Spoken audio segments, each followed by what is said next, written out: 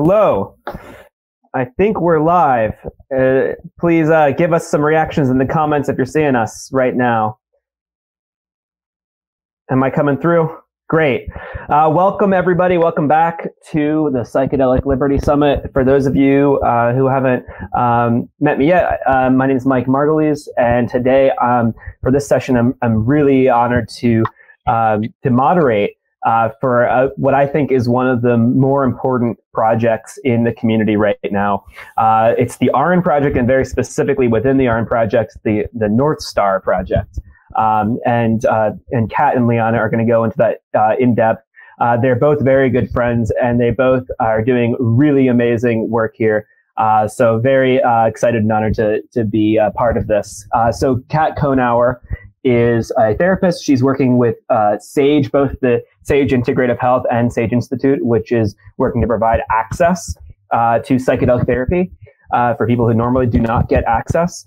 And Liana is development officer for MAPS, also has a deep history in the cannabis movement with ArcView Group, which she previously shared. And so the two of them are coming with all of their various experience bands together.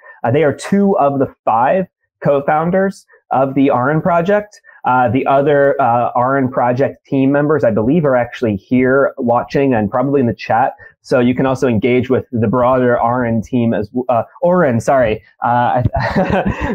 team in this chat. But with that, I'm going to turn things over to Kat and Liana to share all about North Star.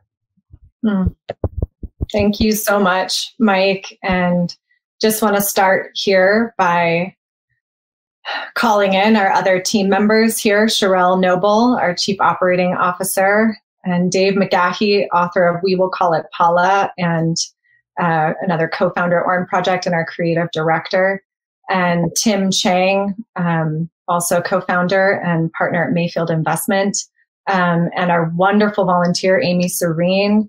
And on top of that, the vast number, literally hundreds of people that we've been in conversation with, particularly over the past 6-7 months, but well beyond that, that have inspired and informed our work. And to start this out by saying that our deepest hope here is to speak to our collective longings and hopes and fears and coalesce those in a way that anchors us in shared values and a commitment to integrity as we look at this Cambrian expansion in the psychedelic movement that is going to see the commercialization of psychedelic medicines into a capital system, and that we have an important opportunity to leverage our power, our collective voice, vision, and values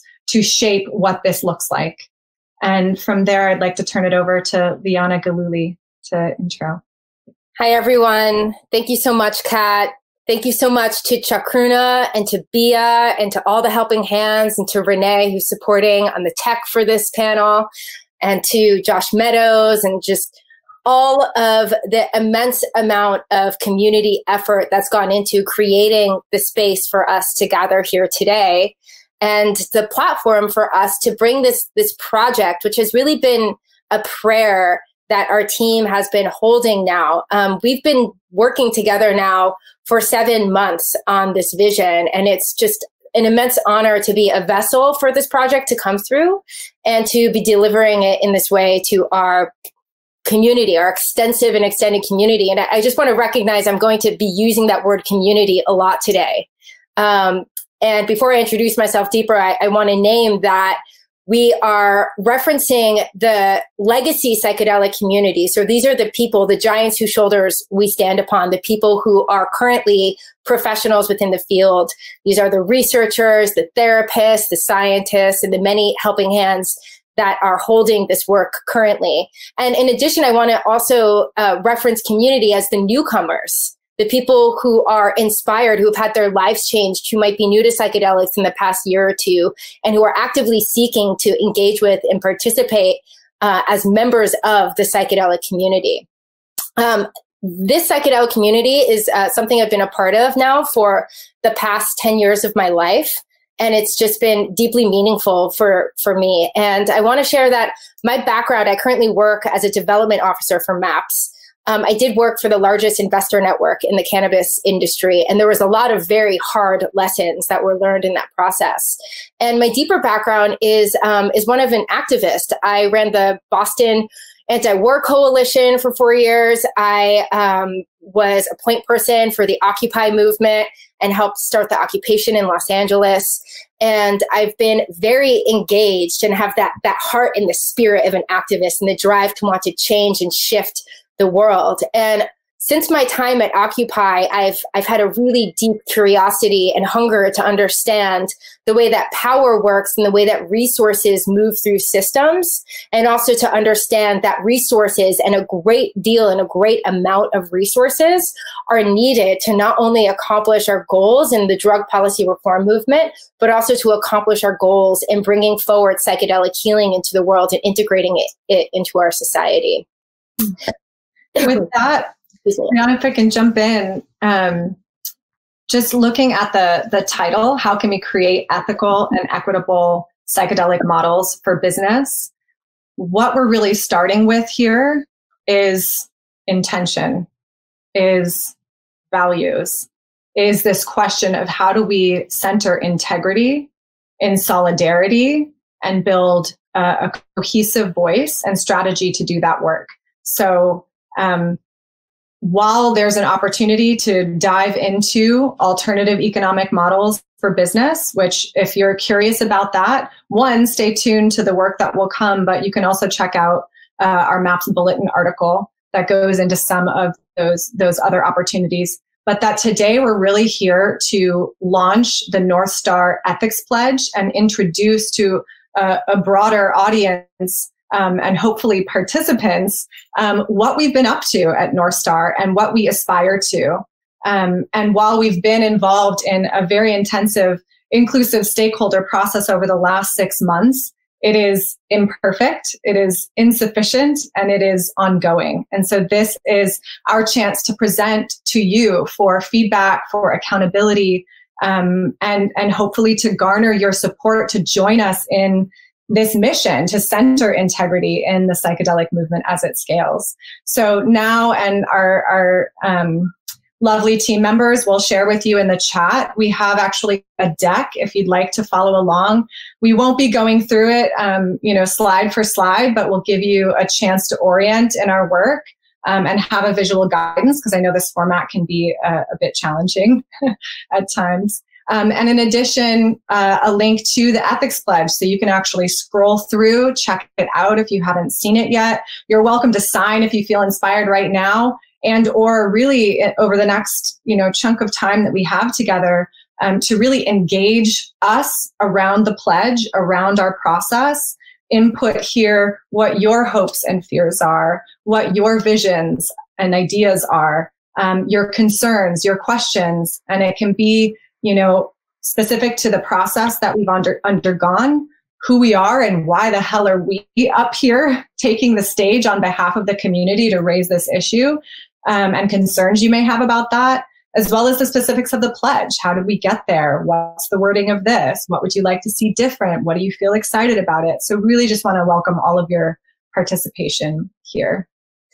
Liana. Yeah, thanks. Yeah. And I'll like to take this moment now to really focus on the why. And I think for many of us, the why is extremely obvious. There's been an ongoing dialogue for the past, 2 years solid now in the field, as we see the success in the research. We see the success in the decrim movements with Decrim Nature and these initiatives that are being proposed in California and in Oregon. And there's a lot of questions around what we should do and what it will look like.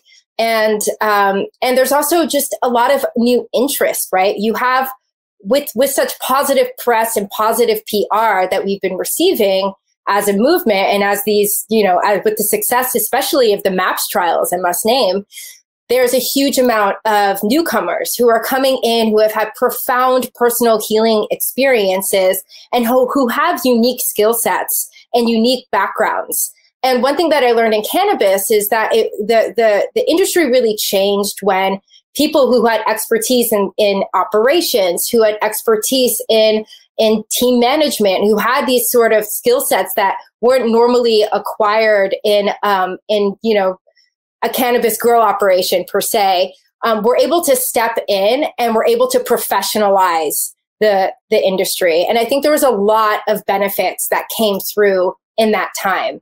And so I, for one, while people are coming in with a lot of passion, it's almost like a calling. Many of us feel that doing this work is a calling, much in the same way that somebody is called into the priesthood, right? There's some divine source of information that's come through that says, yes, I must and I want and I care to dedicate my life to this mission and to this movement. And I think that that's beautiful. And I also think that there's a lot of naivete, that there's a lot of people who do not know what they do not know. And that people who might have had success in business operating under a certain model or practice might come thinking that the thing to do is to apply the models that they already know how to use to this emergent industry and field. And I get why that's, you know, why that's happening. And for us, there's another thing that I want to recognize, which is that many of the people that are being approached by people who are entrepreneurs or investors and wanting to engage, they are the current experts of the field. And these experts are conversely not so well versed in business. And so we have this unique situation where there's a group that could really help another group, but we have misaligned incentives, right? We all know, I mean, I don't want to claim that we all know, but my assessment personally through my experiences, especially in watching the cannabis business grow, is that when you have the profit motive, the primacy of the profit motive, when you have unbridled, unchecked, unmitigated, exponential growth as a primary component of the business model, when you have unsustainable practices that make products cheaper be a primary model that many businesses employ, you have these externalities that make it so that business is thriving, but society is not thriving. And so part of the opportunity that we have right now at the beginning, at this emergence, at this period and point we're at right now, is to ask this really broad and big question, which is to say, what if we gather together a critical mass of these experts and defined a baseline of principles and values, and then requested that anybody who sought to work with us to enter a business agreement, to hire us, or to give us funding, that we held the bar really high and we invited everyone who is seeking to step into the space to meet us there. I do think that there is enough of a critical mass of people engaged with this work today that we do have that power, that the experts in these, tall, huge players that we have in the field today, people from MAPS and USONA and everywhere else, have the opportunity to create that invitation and to really clearly define what those principles are, what the ethics are, what are the values that people in this work care about, what are the lessons that we've learned from transformational psychedelic experiences, and how can we write those down, distill those, and then share them and create that baseline for us to gather upon. Mm-hmm. So that's really where our effort has been over the past several months. Mm-hmm. And we had a lot of ideas too about what we could do and we have a lot of ideas about where we can go.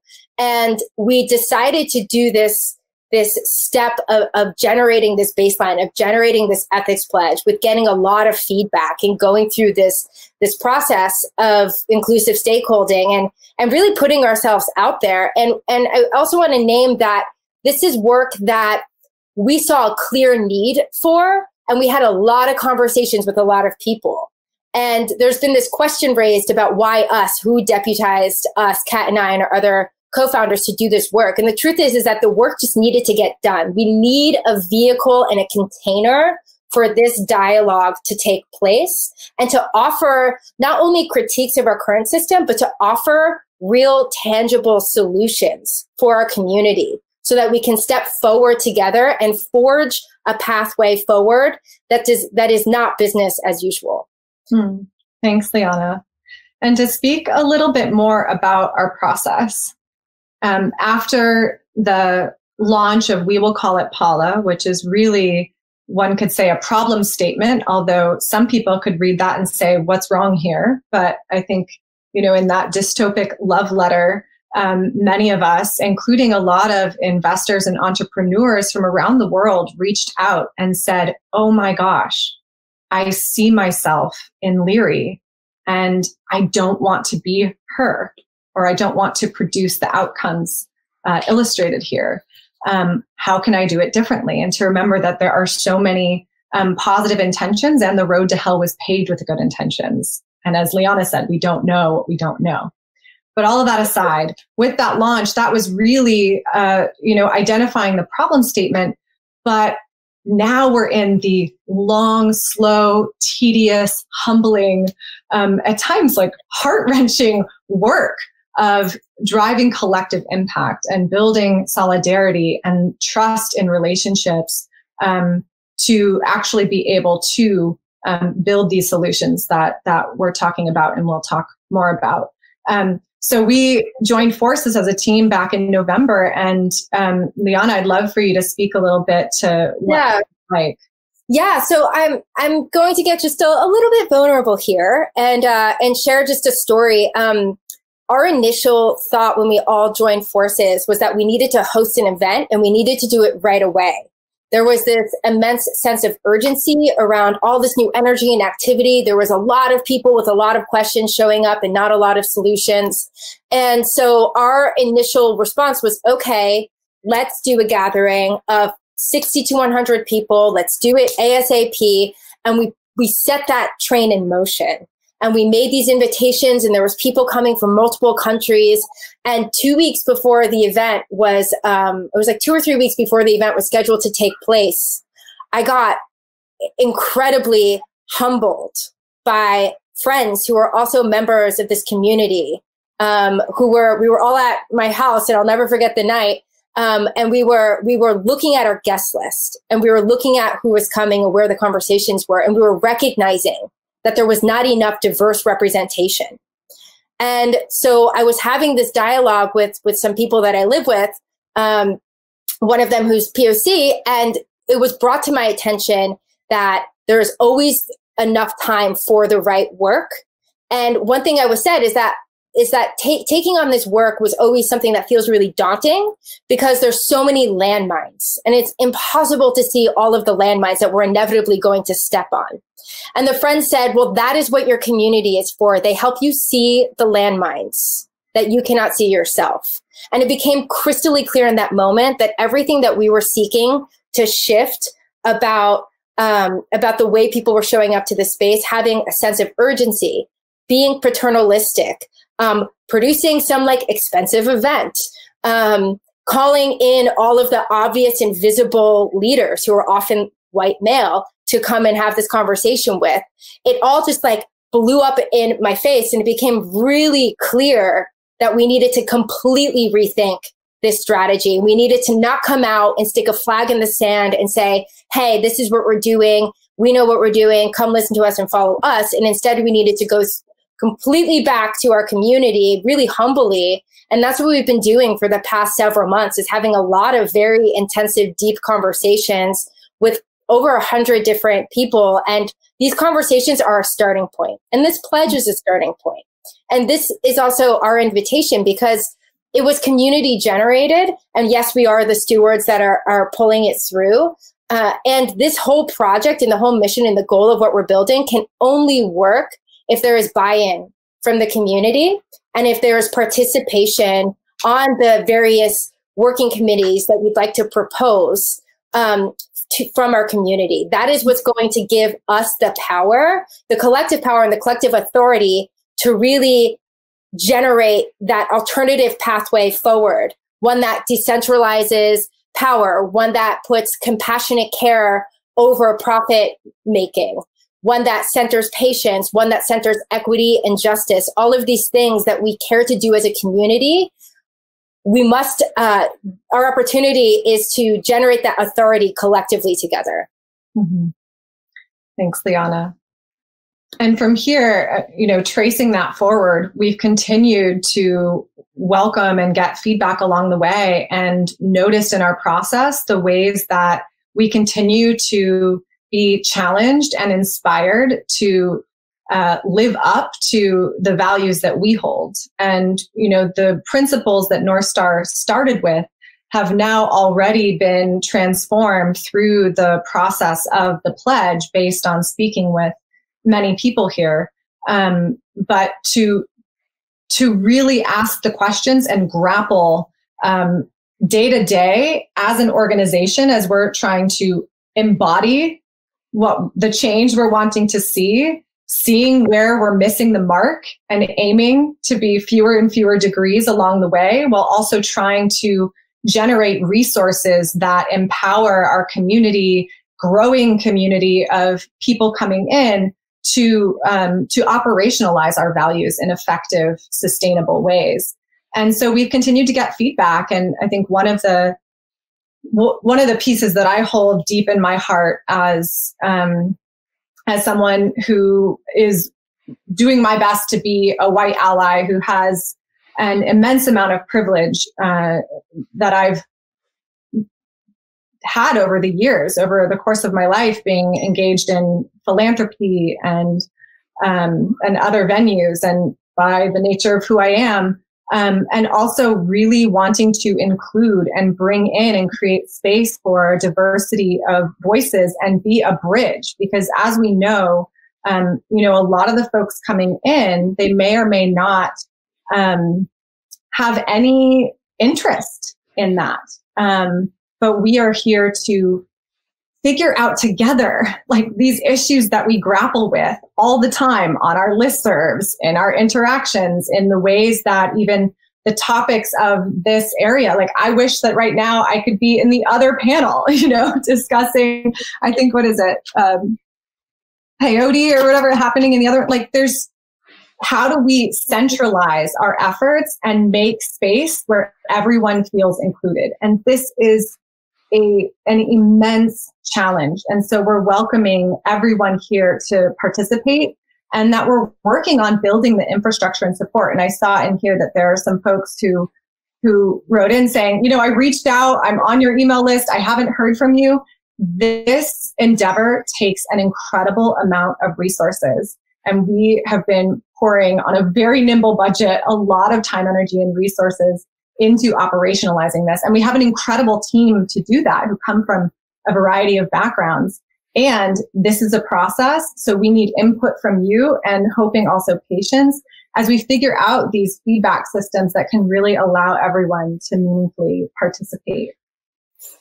Yeah. So I'd like to just throw down what we're tangibly doing and what our mission of North Star really is. Okay. So we have a vision of creating community around a set of ethics and guidelines and best practices, as well as a community that centers the conversations and the topics that are really critical and important to the psychedelic movement as a whole, so that those conversations and topics get centralized in the way that people develop their businesses, and whatever it be, for-profit, nonprofit, it applies to everyone.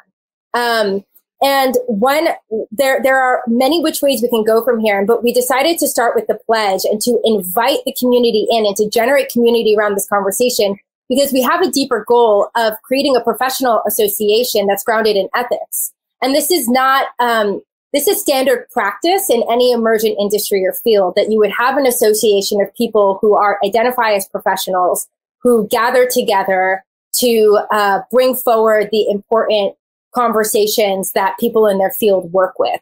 And I think the key difference here is that we get to do that through a lens of centering ethics. And so that is the larger vision of where we're going, and we're not there yet. We're not quite ready to launch a membership-based community and organization. We have another vision. The pledge is very focused on the individual and an individual's commitment to how they personally show up to this work in their field. We have a huge amount of feedback and interest in developing a set of metrics and measurements and standards for companies, and even developing potentially a certificate that could be audited against for companies, that could be some sort of ethics certificate, much in the same way that there is an organic certificate on organic foods.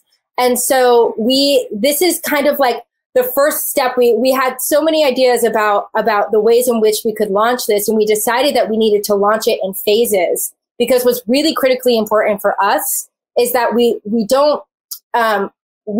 are merely vessels and representatives for all of you out there and for all the people who care about the things that we care about. So we wanted to start with this pledge to create that feedback loop with one another. And I do foresee us moving in the direction of having a professional association, having a standards setting council that then would work. And if anyone is interested in participating on a council like that, to define the ethics certificate metrics for organizations, companies, and businesses, please do let us know, because we'd love to have participation from all of you on that. And to that end, there are plenty of other parallels and models to draw from. So there are things that are very unique to this emerging industry. Dare we call it that? We actually have to contend with that. And we have an opportunity to ground the sacred, dare I say sacred, right? It's like the sacred and the profane here together. We have to figure out how to bridge and integrate. And we don't have to reinvent the wheel. And we each carry our particular medicine, our particular wisdom and gifts to bring to this. And there are other industries that have amazing examples. Are they perfect? No. But what an incredible opportunity to bridge and adopt as we are birthing a new industry, the best in class from other places, and alter them as needed to support the needs of this particular industry. Yeah. Like the steward model, or let's take a look at, there's a particular impact investment firm called Gillooly Partners in Oakland that is starting essentially partnering with Lotus Foods to a well-known organic company that produces rice, to partner with Black farmers in the South to farm rice sustainably and create a product such as that. And in the beginning, developing recoverable grants to low interest loans, which will eventually end up becoming, opportunities for private investment and potentially public investment. So there are alternative models that are carrying values that I think many of us hold here, that can work inside the system. And we can argue that the system sucks and decide not to participate, and that's fine. Like, the decrim movement, religious freedom, right? There are a lot of avenues that need to be empowered as much as this one does,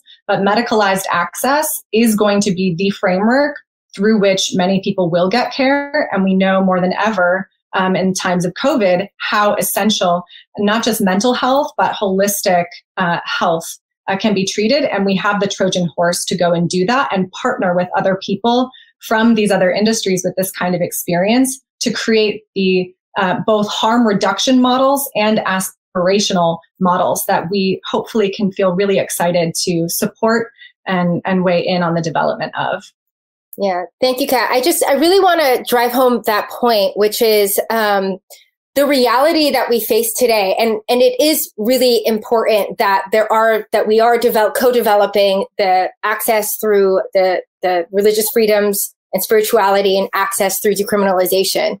But the reality that we're seeking to contend with and to actually rise to the occasion of meeting today is that the system of capitalism and the dominant operating paradigm that we all currently exist in is the system where care is going to be delivered and where psychedelics are going to be integrated into our society. And so these two things that Kat just spoke to, one question we've been contending with is, what are the best harm reduction? Like, this is the low hanging, the lowest amount of change, but like the biggest possible impact in terms of what can we do to reduce the potential harms of people who are coming into this space and setting up their businesses? So that's like one question that we have and that we're holding. The other question that I get really excited about is this aspirational question. There's a huge movement right now in finance and also in business, where people are employing and experimenting and piloting different models and programs. So MAPS is working with a public benefit corporation model. There's also a flex corporation model. There's the B Corp model, of course. In addition, there's steward ownership. There's cooperative ownership.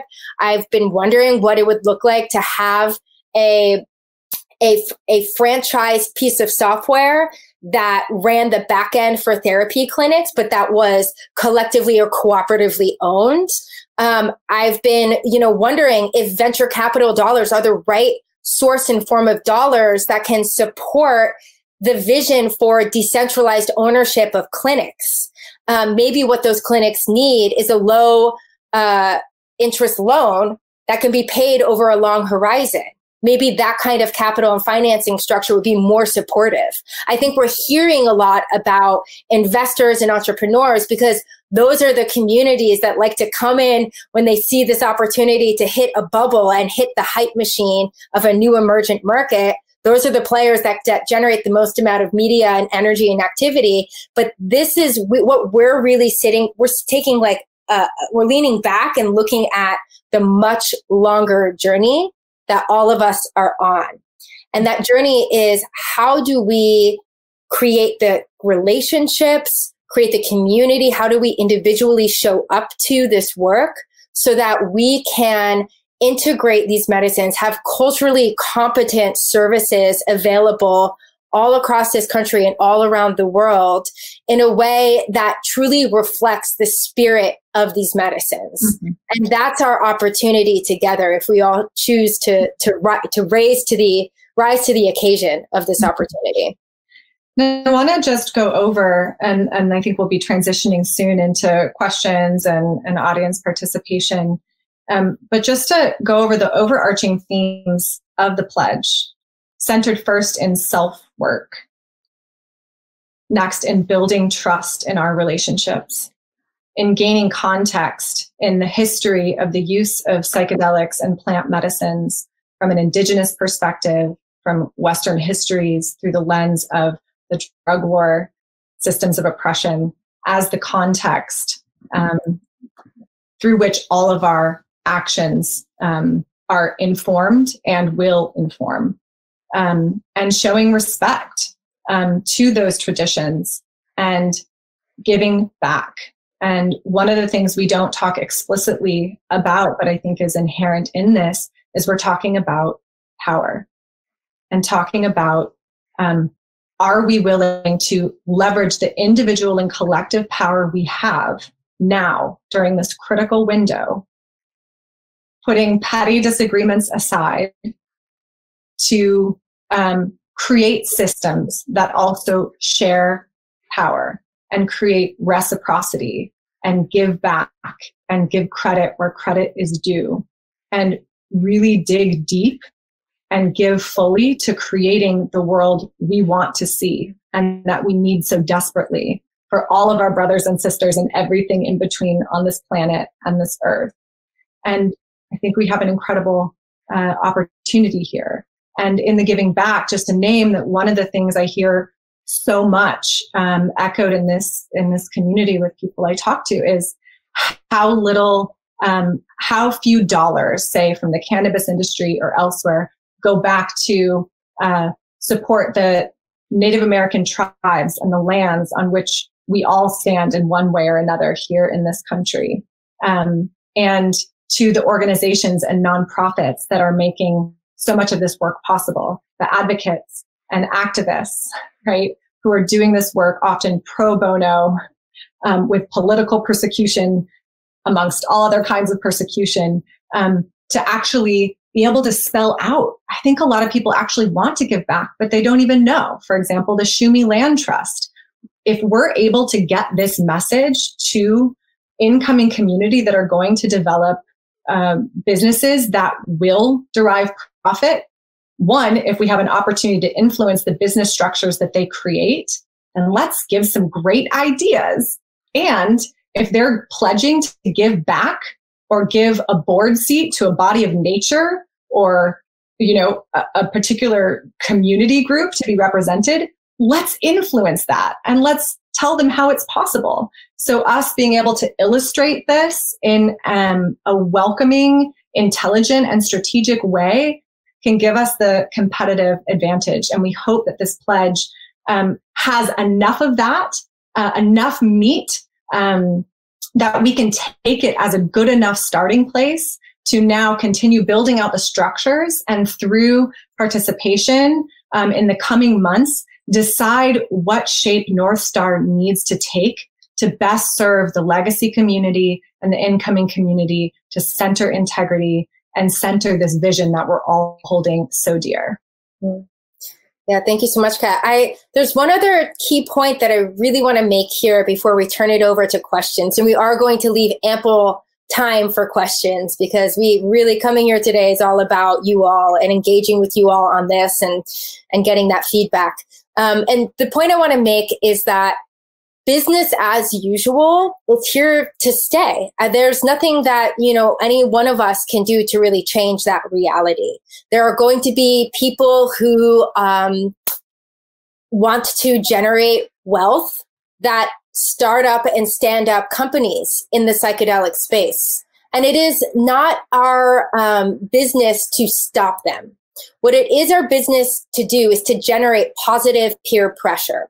And we've already seen this work. And I noticed that after some conversations with myself and others, that the company Field Trip sent out a message about adding a triple bottom line. And I'm still unclear, and they haven't clearly defined as to what that means to them. But define triple bottom line for everyone, Liana. Yeah, so triple bottom line is I got it. Yeah, people, profit, and planet. People, profits, planet. It was the planet. I couldn't think of the third P.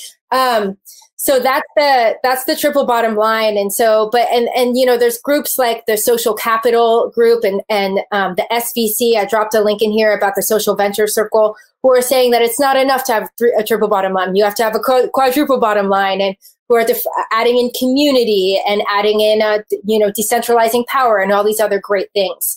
And so we've already seen what generating this conversation and inviting people to come and have it with us. We've already seen the ways that it's impacting some of the biggest names in this field and how they're showing up. And we're not here to police them and tell them what to do and what not to do. Our hope is that when we develop, with all of your help, the certificate of ethics for organizations and companies, that will be the tool that will have teeth in it. And that will be a consumer-facing, perhaps, stamp of approval, where now consumers can go and recognize, oh, this company or organization or facilitator or whatever have you is adhering to a set of guidelines and metrics and ethics that has been clearly defined by this broader community. And so, I really the point here is that we have the opportunity to generate a lot of positive peer pressure. There's a lot of power that the leaders in this field and all the people working in this field really, truly have. And so this is a unique window of time to harness and utilize that power and to generate the most amount of positive peer pressure as possible. And I think we'd like to turn it over to questions here shortly, but I would like to actually take a moment to read a couple of the pledges that have already come in on our site, so you can hear a few other voices. We'll keep it anonymous for now.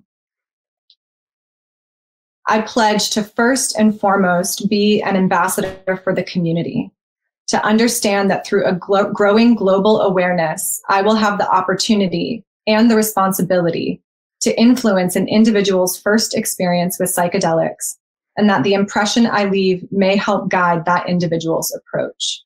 To me, integrity is leading by example at every opportunity and inspiring a healthy, loving, balanced, and respectful relationship between psychedelics and humankind. And here's another one. Acting with integrity in the psychedelic field means three things to me.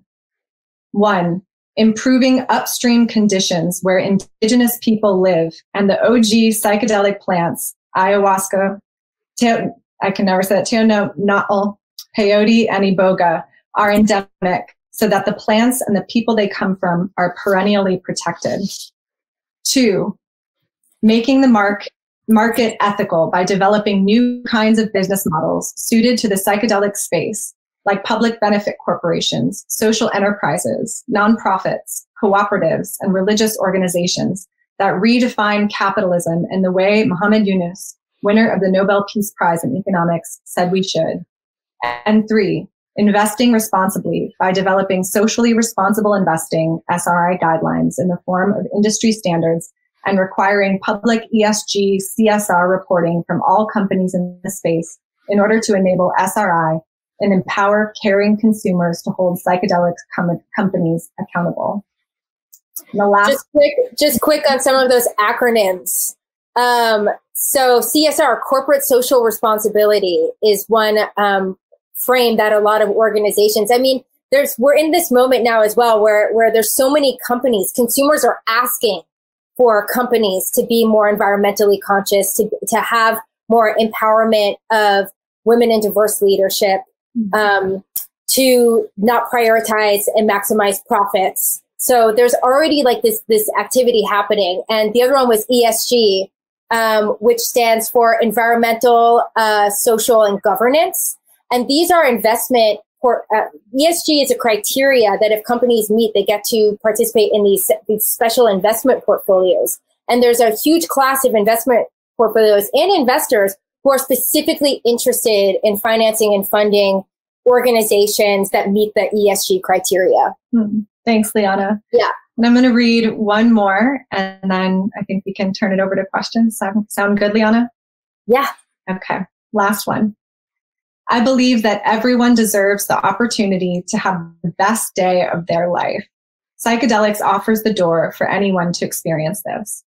How do we accomplish this? By encouraging, not forcing self-examination. By creating psychological safety for anyone experiencing psychedelics.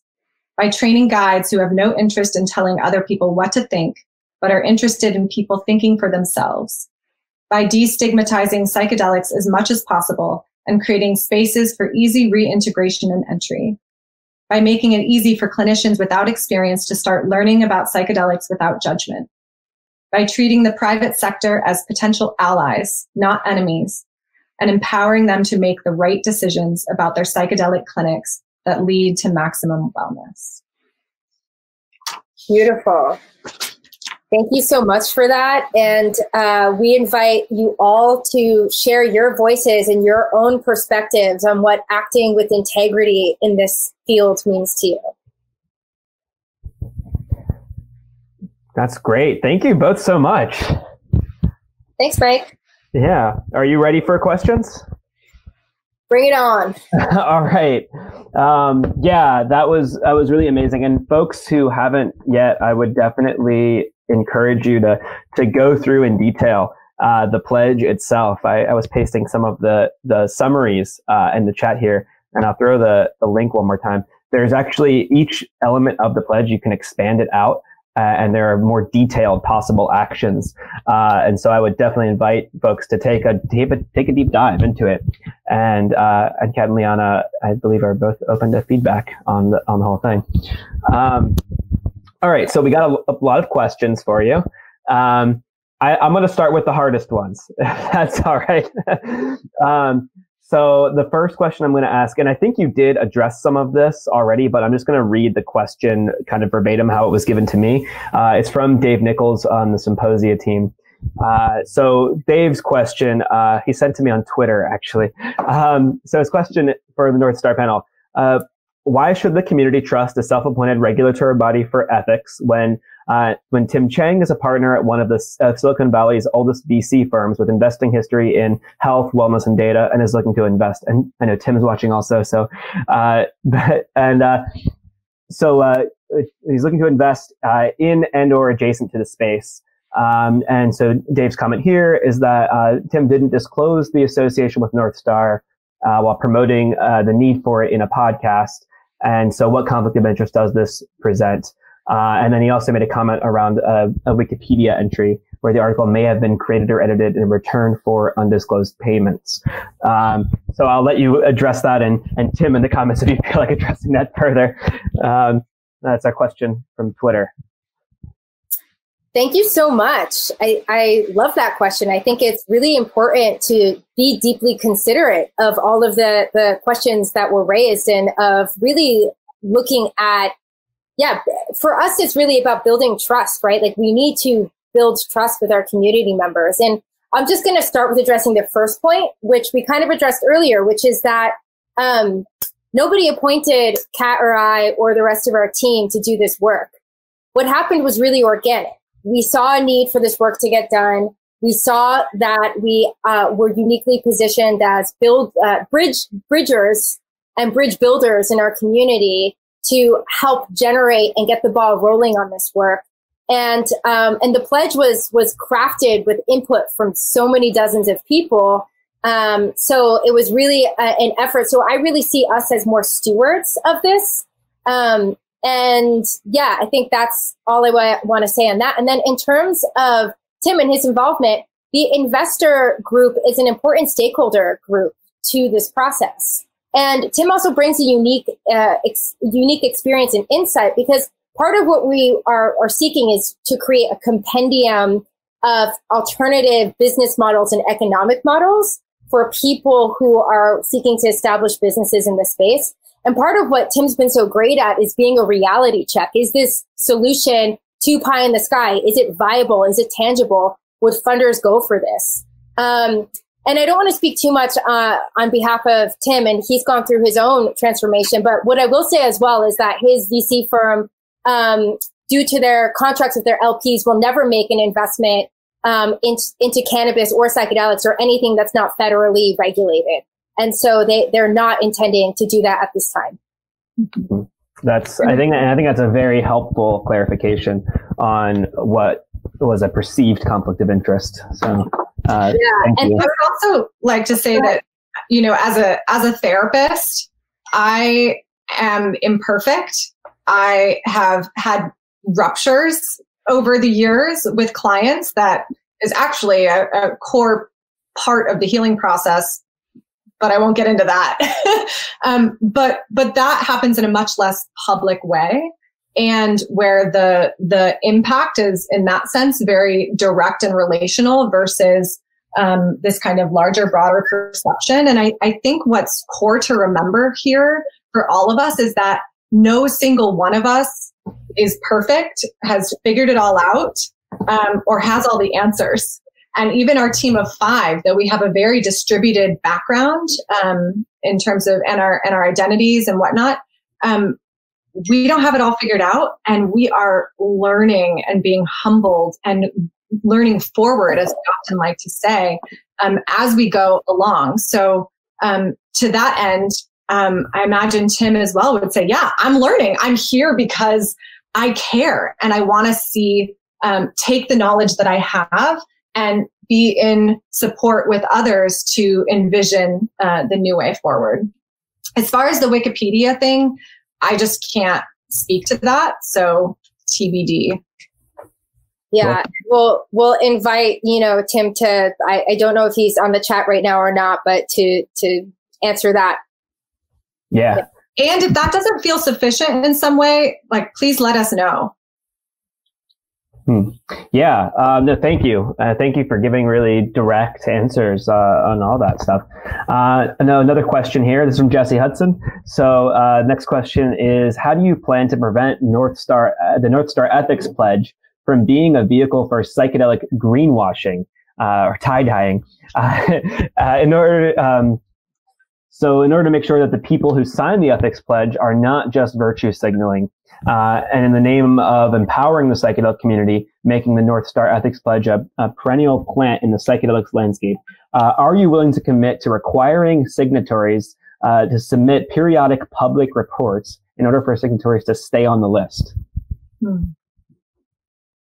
So yeah, I think this is really a question about phase 2, right? Like the ethics pledge is phase 1. The ethics pledge is us coming out to our community right now and saying, hey, we're here for this. We want to do this. We want to make this happen. We've got energy around it. We've been organizing around it and thinking about it.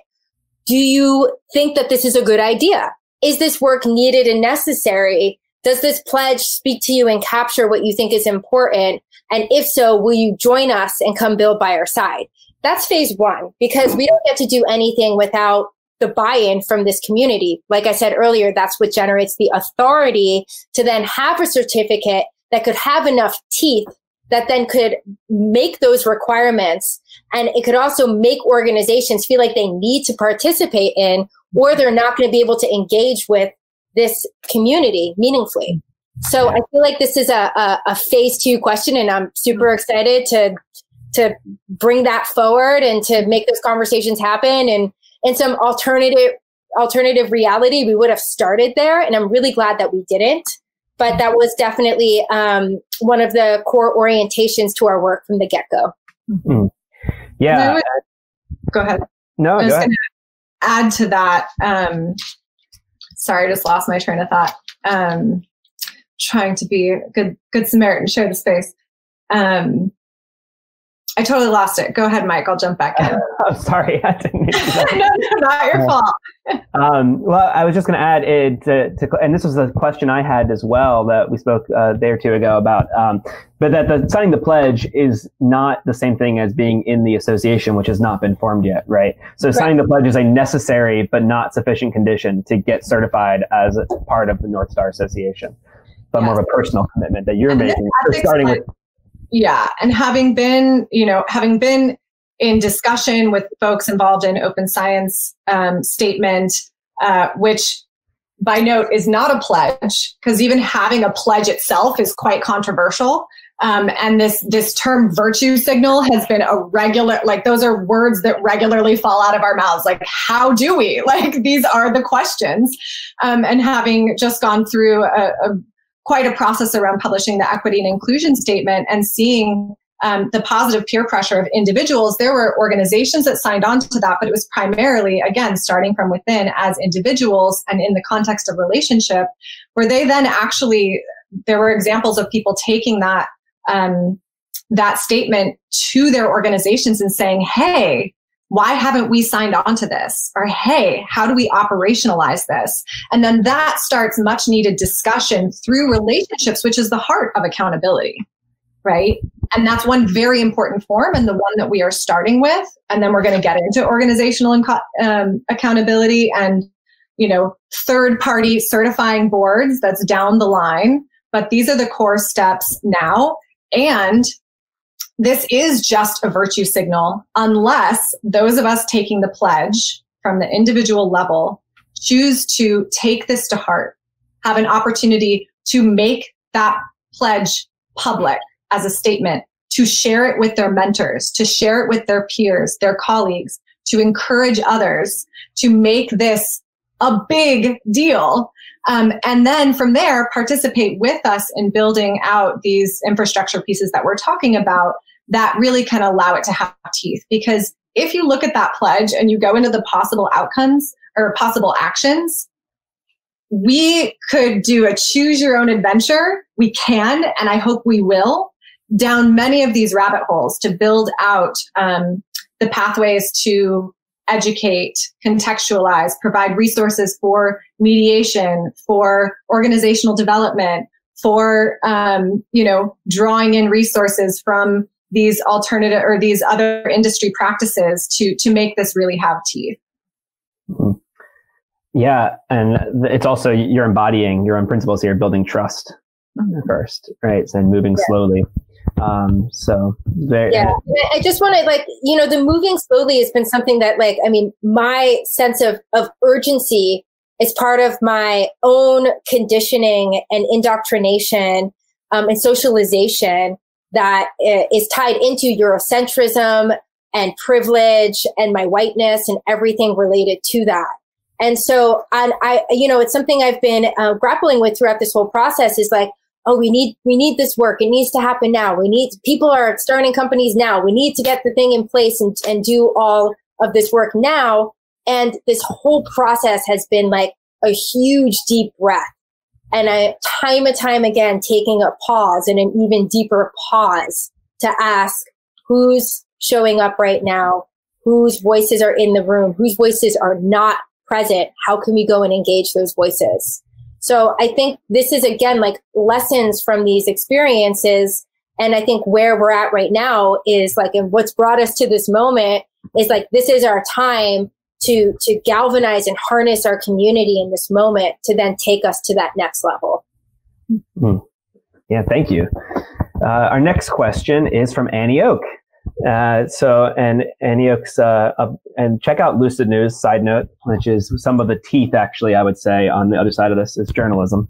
And her question is, could the panelists please comment on the business model and patent strategies pursued by Compass Pathways and Atai Life Sciences, which is helping Compass raise funding?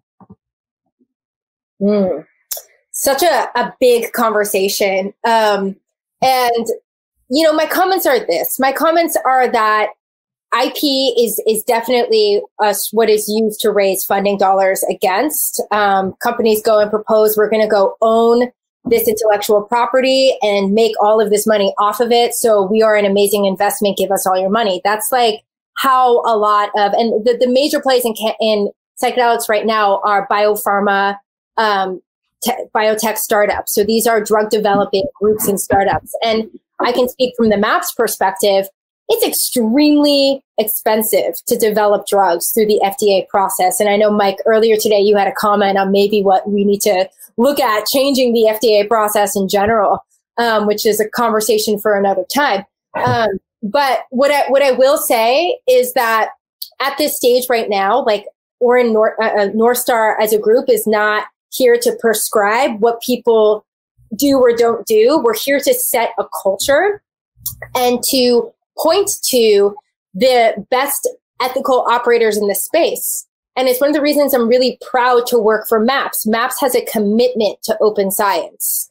We had the opportunity to file IP on the method of manufacturing process for MDMA. There's about like 10 or 11 that we came up with, and decided to put that in the public domain and put that in the open source. And MAPS has consistently made that choice. MAPS has consistently made the choice to remain a nonprofit, to do the commercial activities in a way that can feed back the overall mission of MAPS, and to be a public benefit corporation. And so rather than sitting here saying, oh, these people need to change X, Y, and Z, I want to really highlight the best actors in our field and space and encourage others who want to start projects to emulate those best actors. And while I'm highlighting some excellent actors, I just want to name Dr. Bronner's. I mean, we don't have to look far to see one of the best examples in consumer products on our planet. Dr. Bronner's is committed to regenerative agriculture. Here's a fun fact. Their highest paid employee can only ever get paid 5 times more than their lowest paid employee. Many big companies like that, the ratio is more 60 times or like even 100 times what the lowest paid employee is made. So they have a huge focus on philanthropy. They redirect a lot of their profits back into making the more beautiful world our hearts know is possible. And so there's some really amazing examples for us to point to and point towards. In terms of Compass and Atai in these groups, you know, we're applying our positive peer pressure. We're pointing out these things to them, but they're going to be and do what they're going to do. And I'm really inspired by this question of what is it that we want to go and build and create in the world together. Yeah, I think just echoing Liana's last point, we have, it's going to be a both and, right? Compass already exists. Atai already exists. Johnson & Johnson and S-ketamine already exists.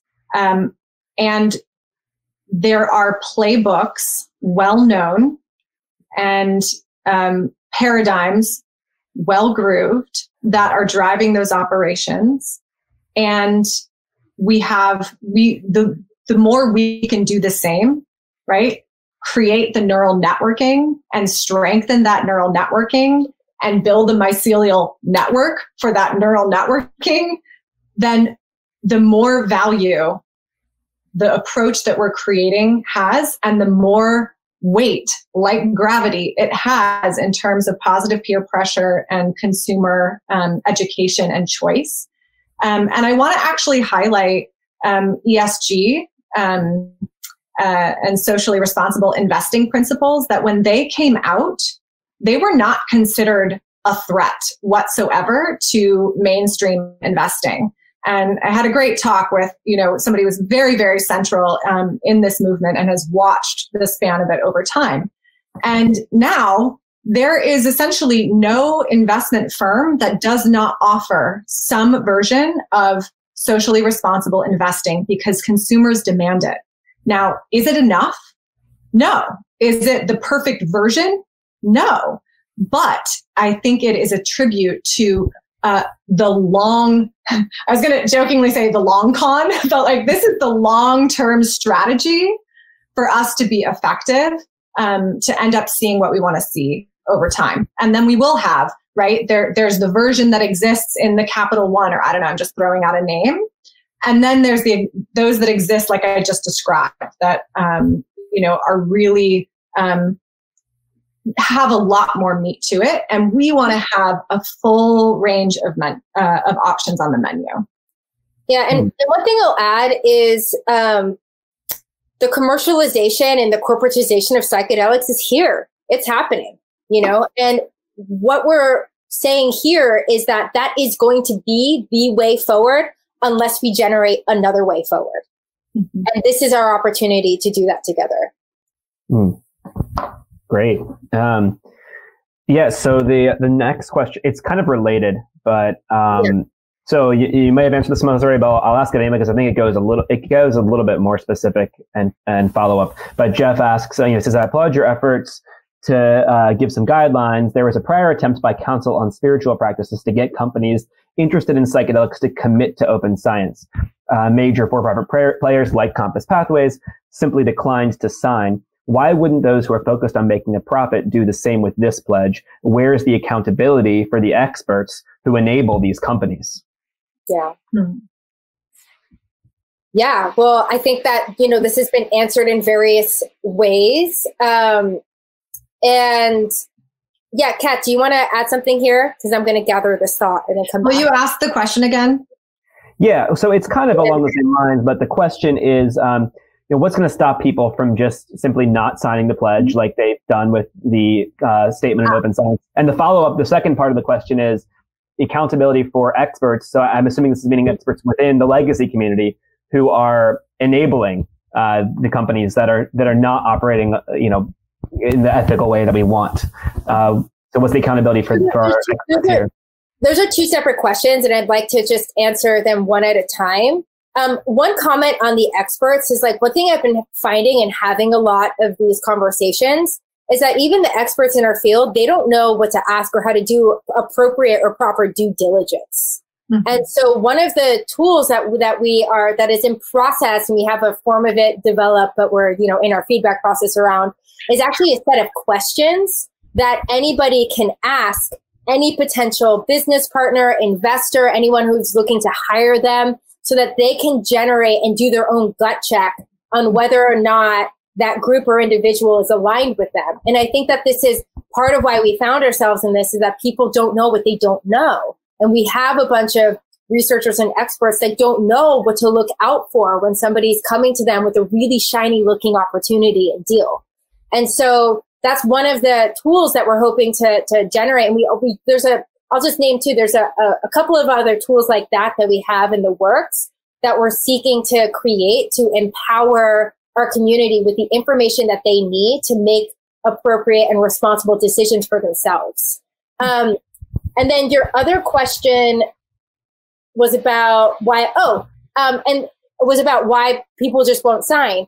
And this is where, we get into the consumer demand. And our vision and like the thing I'm holding is like, can you imagine a future where companies and products either have a North Star ethics certificate or they don't? And then consumers are able to make choices based on what they know about that. Mm-hmm. And so, Yeah, so I think like let's make it supremely uncool if people don't get on board with this reality, right? Yeah, I think that like shout out to Annie Oak and many others around the let's throw a better party, and saying it a bit tongue in cheek, but actually quite seriously, that we have an opportunity to shape and change culture.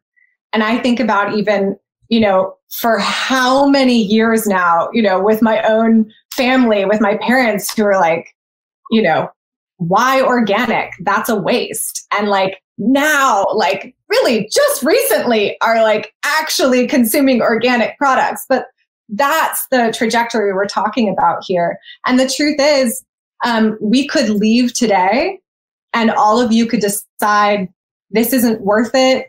It's a pie in the sky idea. I'm not signing the pledge.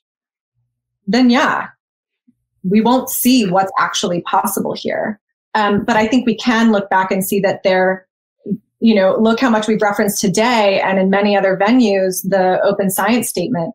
Did it stop and halt everything else? No, but has it centralized these conversations and the critical decision making in the collective? Absolutely. And things are shifting because of that. And to this point around kind of empowering clinicians and researchers to be able to relate with people who are approaching them with opportunities and resources beyond just their intuition and own sense of integrity, but actually empower them with some level of understanding and guidelines to really see what they should say yes or no to or require. And one of those things gets to be, have you signed the ethics pledge? If not, why not? If yes, tell me about your process with it. In what ways are you engaging with it? And to the other effect, oh, you want to make an investment. Have you signed the ethics pledge? Or, oh, I'm considering being part of this firm that is making investments in psychedelics. Has your firm committed to aspects of this, right? So this can end up being a reference point in all directions if we choose right now in this moment to say, yes, this is good enough. We'll keep working on it and let's build momentum around it to have it mean as much as we want it to mean, so we can claim our stake here in helping shape the future of this movement. They're really good points. And particularly, you get the open science statement doesn't have teeth, but it's creating, we're having conversations now because it exists. And so this is really great that, so you're not making teeth at this stage here, but the fact that we have something to reference. And so it falls on everyone's watching, all of us, to then, how are we using this ethics pledge? How are we referring to it? How are we embodying it? So it's not just that you're creating the rules, but you're offering a tool for people to incorporate into all of our processes. And quite frankly, can I just say on a personal note, having a guiding force for my life since even as a rebellious teenager, there was something inside of me that has been committed to this question around what does it mean to be in integrity? And that has often felt like a very lonely experience. And to be now with all of you in a conversation that is centering integrity at the heart of our discussion, no matter what we're talking about, that to me is a gift. And anybody who wants to join in a conversation around that, this is an opportunity. Yeah. I also want to echo something, Liana, earlier you mentioned that the questions that will be provided. Yeah. And for one thing, I know even conversations you and I have had have helped me to have questions because of all the different things that are showing up now. And that is a very helpful thing. It was asked in the comments here, are those questions published and available? Not yet. We would like for them to be. Because of the nature of this work, we do take a lot of very extra time in making sure we get things just right. I saw somebody write here, like, perfect is the enemy of progress, I think. And, so we are contending with a bit of that, but it's also like being in this position is a unique position to be in. And so we want to ensure that we have our pieces in place. But Mike, I've shared with you a version of those questions. Yeah. And the point of of that tool and the point of the tools that we're hoping to generate are, again, not to be prescriptive, not to tell somebody what to say or do or think, not to give people my own personal opinion about other companies or individuals who are working in the field, but to empower people with the tools and the information and the questions to ask so that they can make decisions for themselves that are aligned with what they believe. Mm-hmm. Yeah. I also want to say that some of the feedback we received was a question around, why doesn't the pledge include, as value holders in the space, committing to not giving their, we'll call it their own IP, their own experience, their own legitimacy, their own credentials, to questionable sources, right? And even something like that, there could be a movement of that could be born out of this if people really want to say it. It's like, because we do have a vast amount of knowledge, experience, access, credibility that we can leverage here. So just to say, like, there are many pathways we could choose to go down, and this is one centralizing place right here in the funnel. And we're all autonomous and agents in this, right? But we can all choose not to give our information to people who are not taking the pledge. Mm-hmm. I invite that. Great. Any other comments on that question, or do you want the next one? Go ahead. All right. The next one's from Raquel. Do you have any thoughts on MindBloom and their entry into the ketamine space? I have thoughts on what kinds of questions you can ask. What kind of questions would you ask? Oh gosh, I don't have them in front of me, so I don't want to jump into it. I'm wondering if I can quickly pull them up.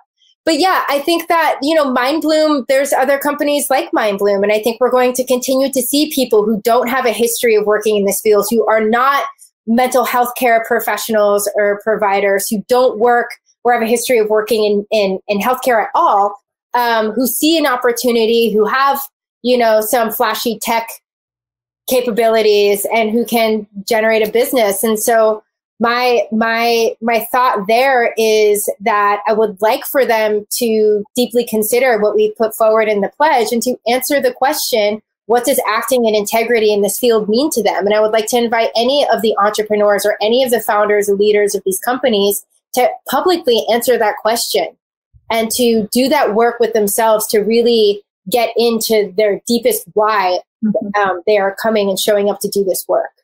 Yeah. One of the ways that we do that is, through, and this is something that's been such a blessing on our team, is the relationships that the five of us have spanning across various stakeholder groups is, one, still not enough. And we're working to grow our mycelial network all the time. But two, to the extent that we have had, connections to people that one of us alone wouldn't. So we've been able to leverage that network, and through these conversations start to build stronger and stronger ties with various organizations. And so we're thick in that process. And I think we all have to ask ourselves, who do I know that knows this person who's a part of this organization? And how do I step towards, not away? Mm-hmm. How do I call in, not call out? Mm-hmm. And actually bring people towards us so we can, as Liana says, ask that question. How do you navigate the issues around profitability and sustainability with what you are aspiring to do, which is deliver much needed services to suffering people? What does it look like for, do you have a relationship with integrity? What does that mean to you? To actually just ask these questions at the end of the day, and I think that's at the heart of this pledge, is that we are all individual actors making up any of these systems. And I think the bigger they get, right, when you get to the level of a multinational corporation, the role of any individual, it becomes to some extent superfluous because it is its own machine. But there's so much room beyond that. And there are so many ways that we can leverage our relationships and how we show up in those micro ways that can really have a profound ripple effect. Thanks. Next question's from Grace. What advice do you have for young people who are naive but are passionate about contributing their part? Any words of caution? Yeah, I really love that question, because I remember myself back when I was 18 and discovered mushrooms, and took myself on quite a wild several-year journey, and did not know then what I know now. And I'm really grateful for it, for all my experiences and for all the crazy situations I got myself into with that unskillful uses of psychedelics. So in terms of advice, I mean, one thing that comes to mind is that I think a lot of us put a lot of weight into these transformational experiences. And of course they're powerful and special, but my number one advice is that the psychedelics are not the point. That the point is the transformation and the integration of the experiences that you gain from the insights, which are often catalyzed through these powerful substances, but they're not the point. And so that would be a number one piece of advice. And then in terms of, how they can get more engaged and more involved, it just kind of depends on the individual and what their unique skill and offering is, and how, I mean, look, like there's going to be so many new things, new groups, organizations, companies forming over the next several years. So the types of roles, so early on, it was like, when I started getting involved in this movement, I was like, oh, there's nothing I can do here, because I'm not a researcher, I'm not a therapist, I'm not an expert. I actually am a college dropout with no degrees or credentials. Mm-hmm. And so I found myself not really knowing like what my role was or like what place. And I ended up doing a lot of community building with different psychedelic societies. That's one good advice for young people, is to work, like go find your local psychedelic society, or if you're in college, or Students for a Sensible Drug Policy chapter, and start there. But what's changing now is that now, I mean, we're going to need people who have social media skills, who are marketers, who are operations experts, who have IT skills, to get engaged and involved with building out this entire field. So yeah, kind of rambly, but that's my answer. Yeah. Kat, are you there still? Yeah, I'm here. I'd add to that, seeking mentorship and going slow. Yeah. And developing a relationship with people, and to the extent in the legal, safe, well-guided ways to get to know the medicines. And this integration piece, to be honest, I feel like at this point, in so many ways now, and I feel so blessed that my work, the crucible of this work that happens to be centered on psychedelics as the subject matter, as the content, this process itself serves for me as one epic journey where I am getting schooled all the time and asked to connect with myself and source and my ancestors and my allies, and calling on teachers and mentors all along the way. And so the hope is to create more and more avenues for that, for people who want to have that kind of experience, to have that kind of experience in their work. And I think a great way to do that is check out Students for Sensible Drug Policy. They have a student pipeline where they actually pair you with a mentor. So really volunteering, finding a mentor are great tools for that. And thank you for asking the question. Yeah. I think the last thing I'll say, I think I've had kind of an opposite experience to many people. I think a lot of people coming into this space are bringing skill sets from other backgrounds, having their own awakening, and then getting to apply those skill sets to this movement with much needed areas of expertise. And that's one way to go. I feel like I actually kind of had the opposite, because I was lucky enough to have the privilege and access and dumb luck or whatever to meet my teachers and engage very deeply in this work and spending extended times down in Peru and in the jungles, starting at the age of 23, which at the time I felt very at odds because I was doing something, especially at that time, like very different than my peers. And I felt behind in certain ways, but obviously that fed into my going to get my training to be a therapist and working as a consultant and doing, a bunch of other stuff. And so now I'm actually kind of coming the opposite way. So I think just kind of noticing the lifelong view and there are different ways to come at it. And hopefully you get a lifetime of gathering and honing your skills and doing your deep personal work and volunteering and finding ways to be of service and following what's needed, what you're capable of or capable of growing into, and what gives you passion. I just, one more thing, just do the work. That's it. Just do, this is an inside job. All of this is.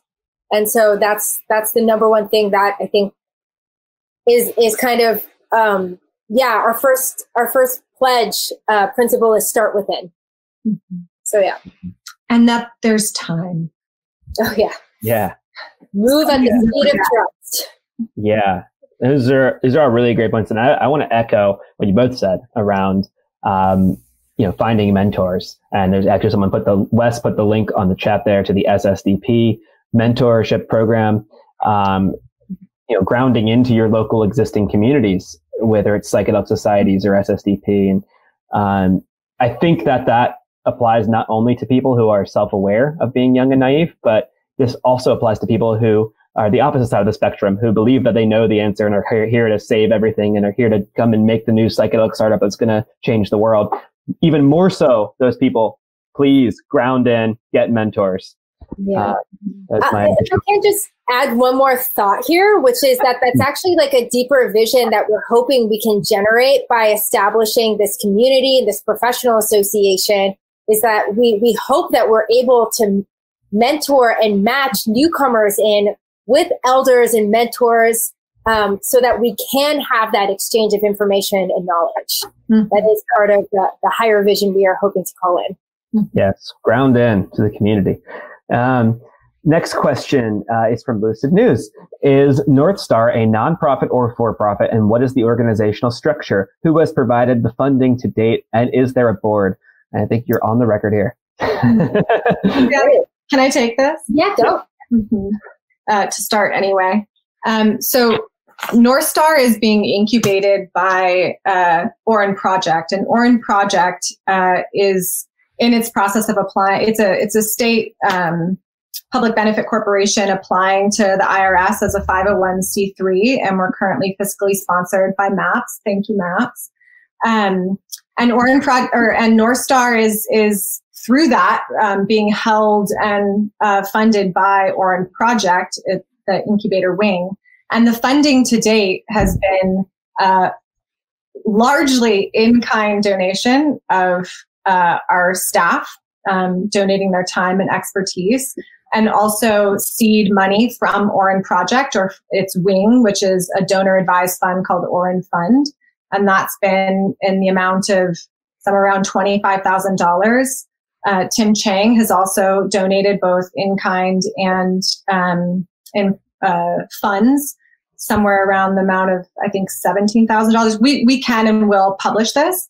And then we have another grant from Shelby Clark for $10,000. And really in total, I think we've done all of this work in a total dollar amount of around $65,000. And so we are very much in the same question of grappling with how do we center integrity, equity, and ethics while building a sustainable model.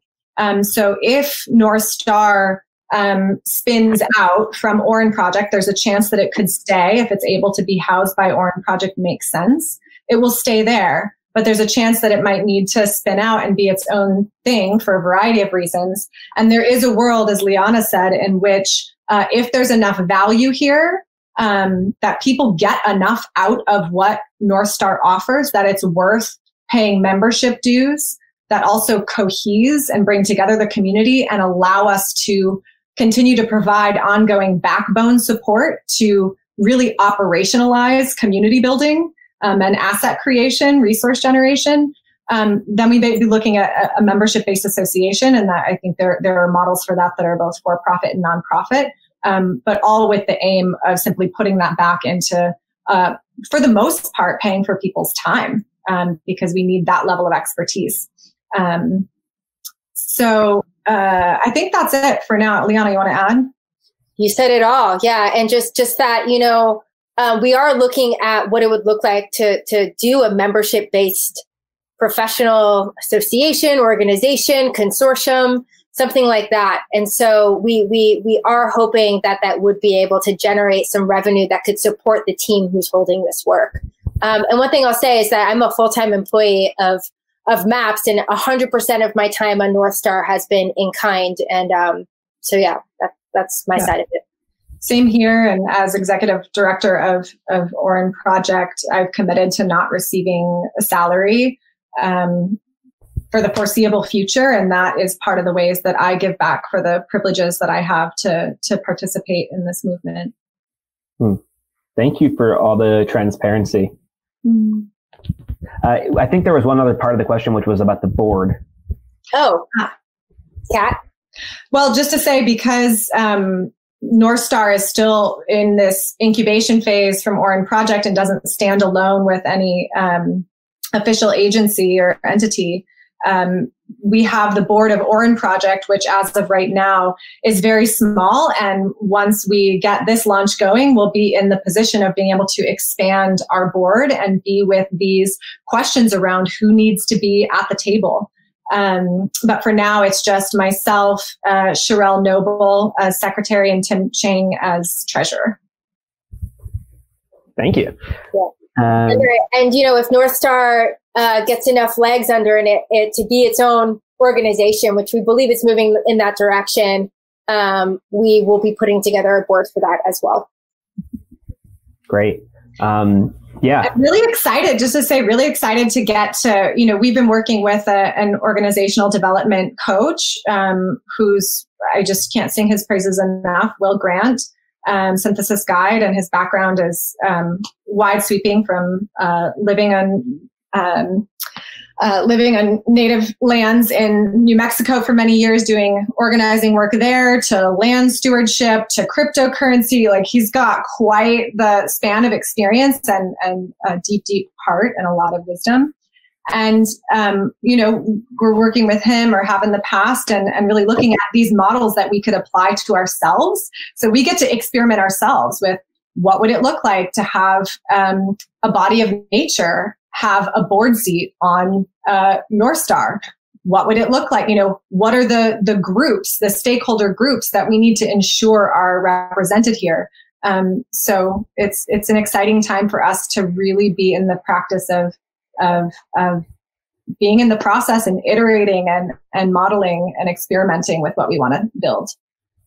Yeah, I just want to highlight that it's looking like Paul Stamets is making that visionary move, and he's seeking to establish a board seat for the voice of the mushrooms in his, he's got a few companies and then this holding company. And so that's just a really inspiring, and there's a whole group who's focused on generating board seats for bodies of nature. And I won't get into the details of how that's set up and like what kind of councils are needed and how that all works, but these are the types of considerations and types of visionary applications that we're interested in piloting and trying out together. It'd be interesting to see how that works. How do they vote? I mean, yeah, I like kind of don't want to get into it, but like, essentially there'd be a nominated group of people, right, that are representing the voice of the mushrooms that then like make that decision collectively, or maybe it's one person, but I imagine it's somebody who would be like an expert, not Paul, but somebody else. So cool. Interesting to see how those shake out. Next question is another one from Raquel. Do you think there needs to be appreciation for our psychedelic elders who informed our current clinical work? And if so, how could that be accomplished in a just and pragmatic way? And I don't know if I'm reading between the lines here, but maybe she's also referring to people who have been working on the underground as well. It's not as easy to recognize.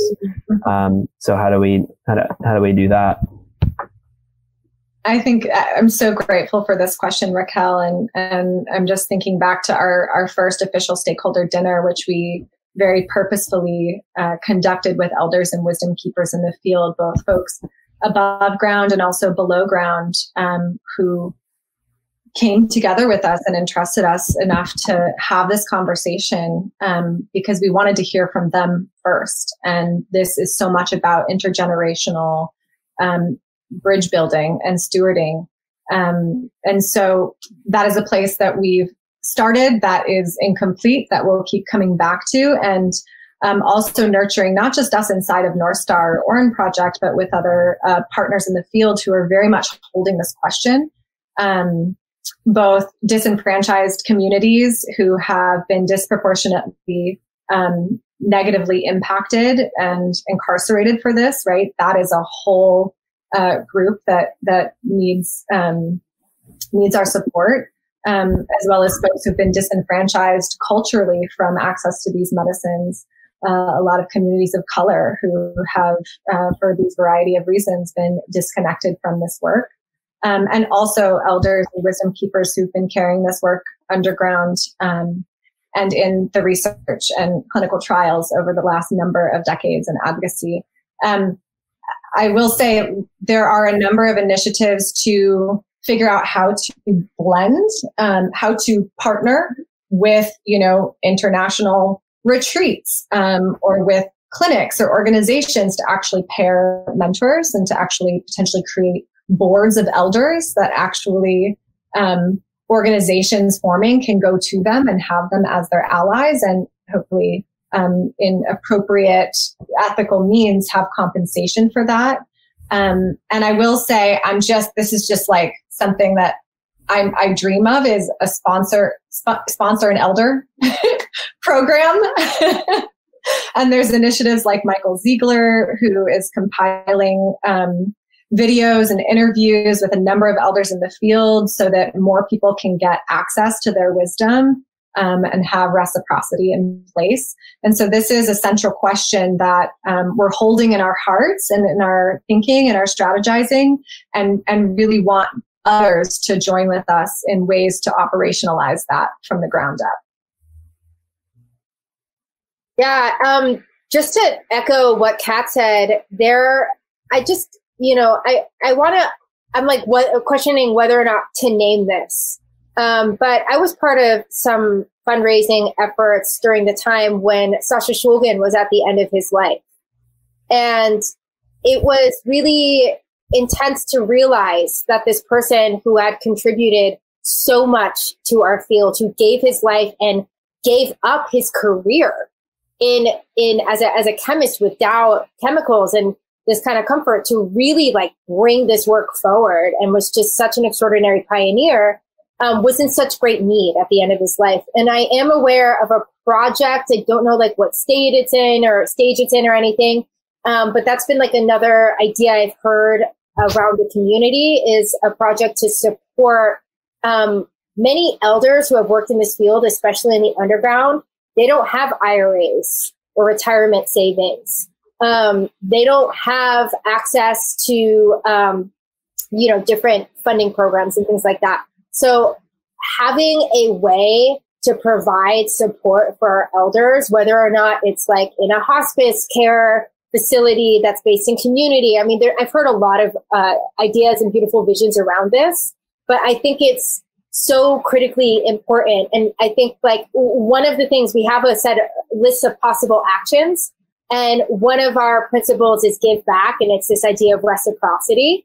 And so I'd like to develop that list of possible actions to include different organizations, donations, sponsor an elder, any sort of programs like that get developed by our community so that we can highlight that and put that forward. And that's part of what, collecting this work together in this format might be able to provide us, might be able to allow us to do that. Mm-hmm. Yeah. Psychedelic Social Security. Yes. Cool. Thank you. All right. So the next question we have, and we are at the last 5 minutes here. Wow. The last question's from Darlene.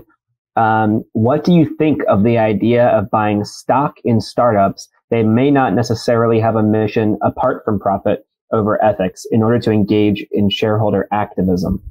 Mm-hmm. And she says, MindMed is one company that appears not to share the ethics of North Star.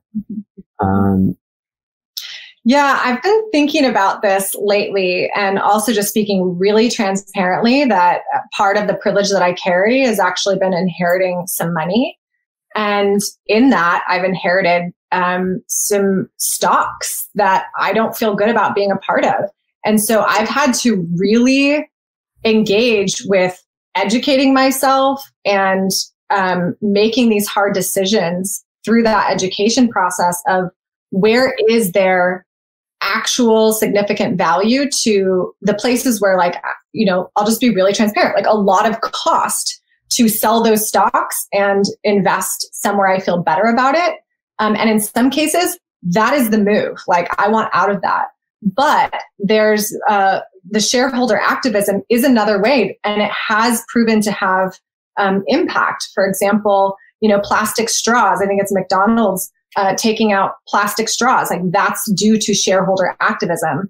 Is that changing McDonald's overall? No. But is that actually a significant impact? Yes.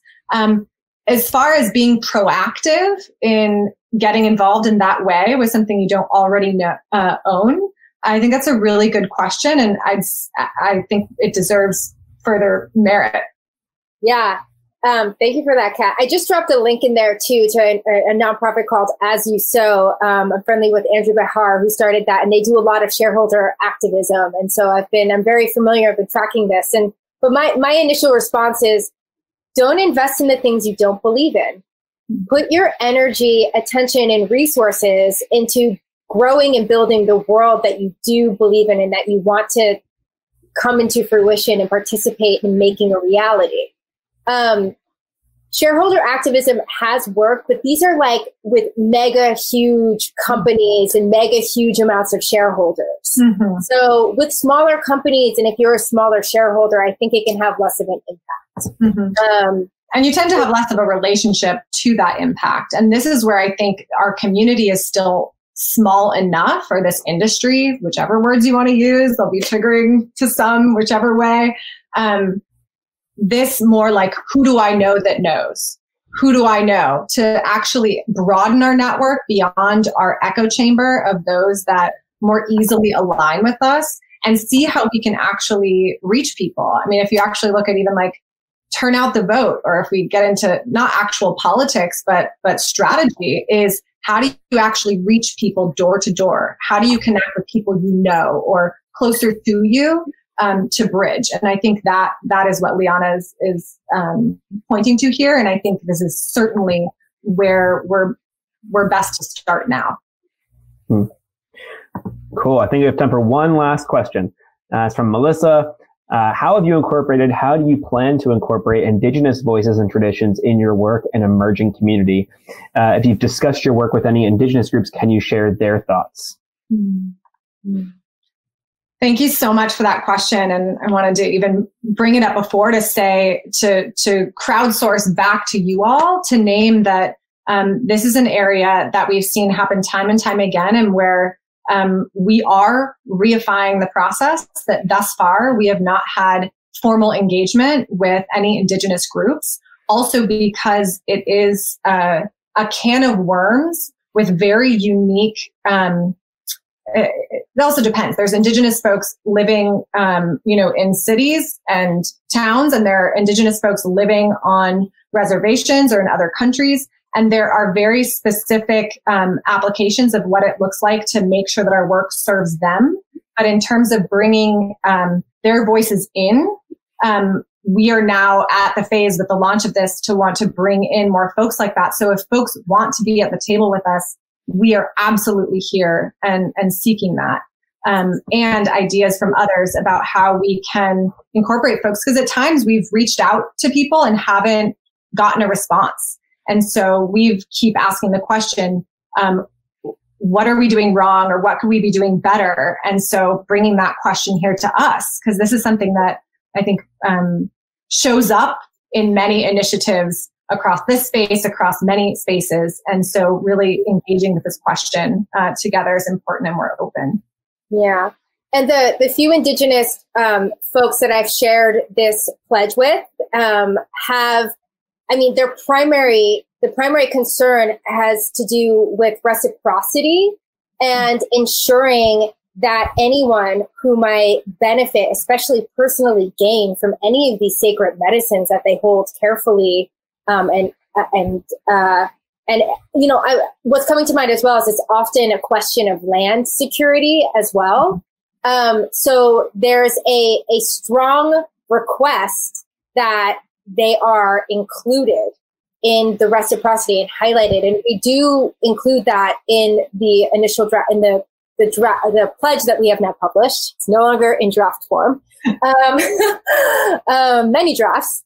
And, but yeah, as Kat said, we're creating those invitations and having these conversations, and our process has been imperfect, and we are really looking for ways to have more engagement, also while recognizing that a lot of what this pledge is geared at are the newcomers who are building organizations and businesses within this field. And I have one, Indigenous friend response that was like, this doesn't really apply to me. I'm not intending to go and build a business or construct anything like this in our field. And so what did apply to her was these concepts of starting within, building trust, doing all of this work. And I think that's really where we've done a lot of kind of refocusing back onto the individual and how each one of us are showing up in this process. And so we have had some engagement, but nowhere near the extent that we feel is sufficient. Mm-hmm. And I know we need to stop now. So as you wrap us, Mike, just to say that this honor to be with all of you and share this drop in the bucket of the body of work that we hope that you all will sign up to do with us.